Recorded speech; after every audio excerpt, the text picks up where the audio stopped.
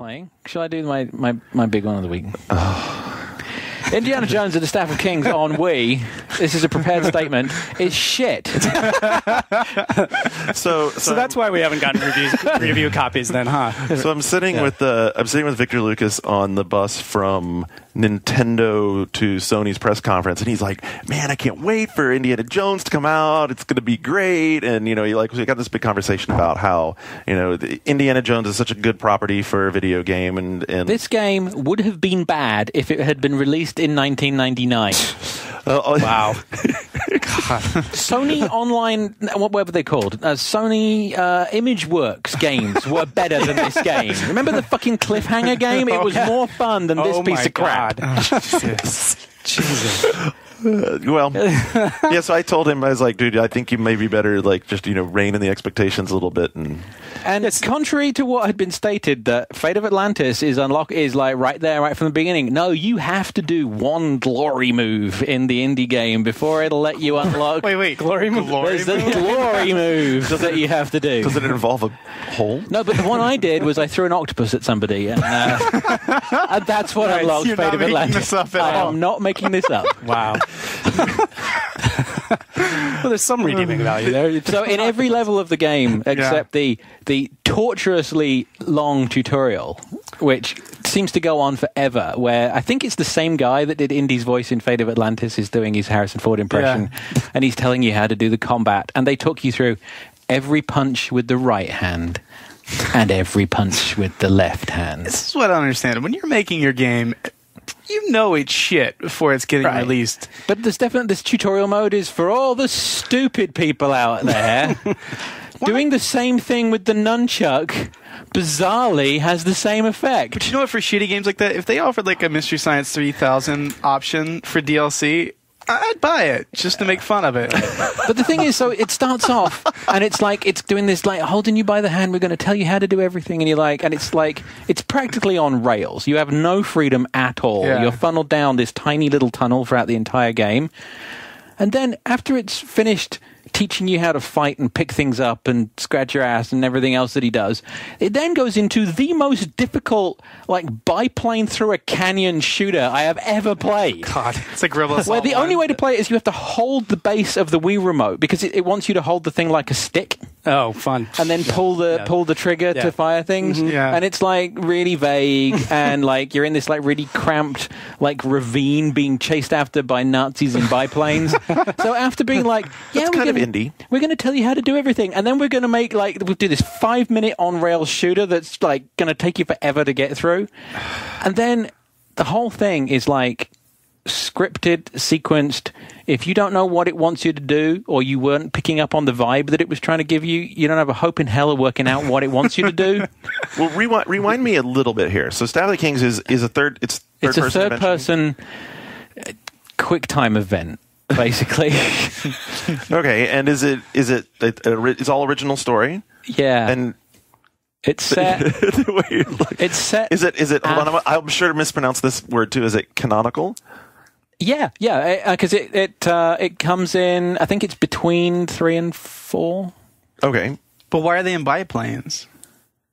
Because 3 was in the 30s, late 30s, early 40s. Weird. Yeah, because they still had leftover biplanes. Okay, or it might be between 2 and 3. I don't know. It's between 2 movies because he references because 2 actually takes place before 1. Yeah, there's during a fight, he references fighting with a guy in front of a plane propeller at some point. Oh, okay. So he references the events in Raiders. Okay. The most annoying part. So there's a most annoying so part? far a most annoying part. You're running through this Chinatown location where this girl that you have to find is being carried on the shoulder of this Chinese guy who's wearing the red, because it's all stereotypical. We did that in the last indie game as well. So you're chasing after this girl, and it's basically a bunch of scripted events with a bunch of fights in between, where it keeps making you run and then locking you into a little Power Stone-y kind of combat thing. Yeah. So much so that there's one point just after this where a guy moves a piano in front of the stairs to lock you into the room, and then the door catches fire behind you. This is where where I threw the octopus at the guy. Of course. There's a fish tank, and actually, when you go to the pause menu, it says that one of the glory hole moves is that if you throw, you just called it a glory hole move. That's what they want you to call it. That if you, there's actually one of them is called a pole punch or something. These guys have a sense of humor. It's A to M. I mean, like they have a sense of humor. We know this just from the name. That's much better than the knob headbutt. Yeah.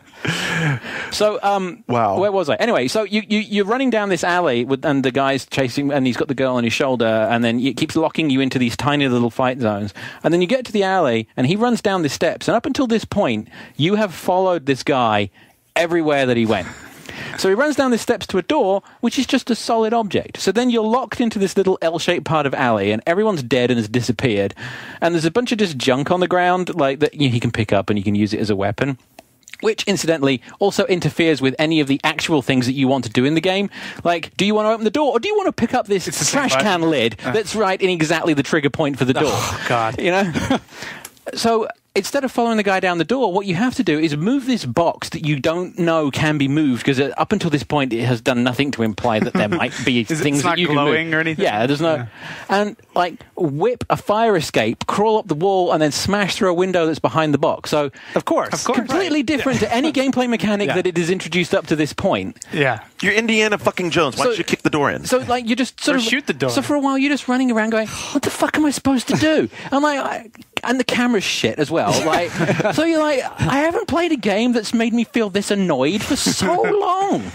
So you're like really working through some issues here. I like it. I fucking hate it. It's horrible. I bet what all the other games you played this week, like this was the palate cleanser, so everything else was fucking amazing. Oh my God, Red Faction. I mean, it has its problems, but after this, you're like genius. Although A+. In Red Faction, I'm very disappointed that I can't throw any kind of, octopus. Oh, well, of course not. It's Mars. So do you at least get to whip with the Wiimote? You get to whip, so there's a lot of sort of like...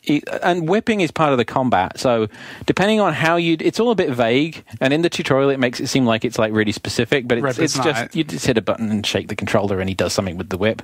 And he'll either like whip the guy's feet and you can pull their legs out from under them. If it was well done, it would be awesome. Okay. That's all I wanted to ask. You already answered the question. It's such a poorly designed game. Doesn't it sort of seem like Indiana Jones should have been this almost you have to work to fuck it up sort of thing for exactly. Wii? Right. It should be like games with Jedi in them. It's the same kind of thing. Like, it's pretty hard not to feel like a badass, but you feel like such a putz throughout the entire thing. And then there's a lot of like, so there's like, now you're using it as a stick to control the plane, and now it's a gun with a thing on the screen where there's a thing moving by on a crane, which miraculously is always in front of the guy that you want to shoot, because it doesn't really want you to shoot the guy. It wants you to blow something else up. It's a cinematic moment. But it's not. It's just shit. I mean, literally got to the point where I'm like, that's it. I'm not playing this anymore. Fuck you. Like, it was like...